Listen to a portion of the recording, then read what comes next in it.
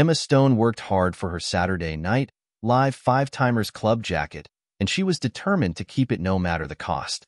The Oscar-winning actress, who was inducted into the elite club of performers earlier this year, revealed on Thursday's episode of The Tonight Show that SNL requested that she return the jacket that Tina Fey and Candice Bergen presented her with at the end of her monologue.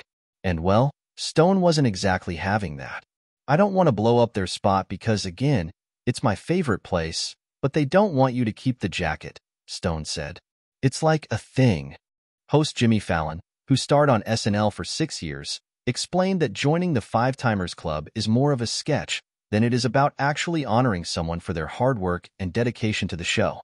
Stone received a similar note. "They're like, you know you're not keeping the jacket. You're just wearing it for the monologue," she recalled. "I was like, no, I'll be taking it with me.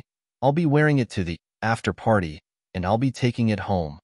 And she did just that. "I did take it home," Stone confessed through her laughter. "And now it's in my closet." "That's right." However, she added that they also know where to find me if SNL ever really does need it back, since she doesn't live too far away. She's also not the only one with a close connection to the show in her household. Her husband, Dave McCary, served as its segment director from 2013 until 2018. Stone made SNL history when she was inducted into the club and presented with her coat by Fey and Bergen last December. "Thank you. This is amazing," an emotional Stone said at the time. "This has been a dream of mine since I was a kid, and it means so much that I get to share this moment with you guys, so thank you."